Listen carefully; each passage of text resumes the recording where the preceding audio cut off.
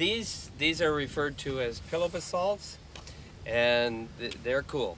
Okay. The pillow basalts, you might have seen pictures in places like Hawaii where lava coming up underneath the ocean kind of spews out, and it's this type of thing that's left after years and years when it is solidified. So each of these would sort of represent some of this material spewing out underwater.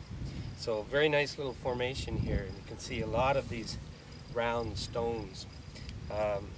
They were lava, and now we're seeing the rock, and they're breaking apart.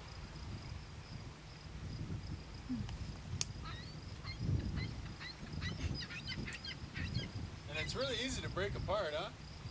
Relatively, it's fairly indurated. It's fairly hard, but yet will break apart. But we see here it's formed. It's more resistant than the sediments and the sandstones and the like that are further down that way.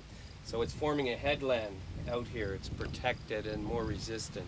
We can see the big embayment here is actually a reflection of the softer rocks that are wearing away, or did wear away, literally millions of years ago, and are continuing to.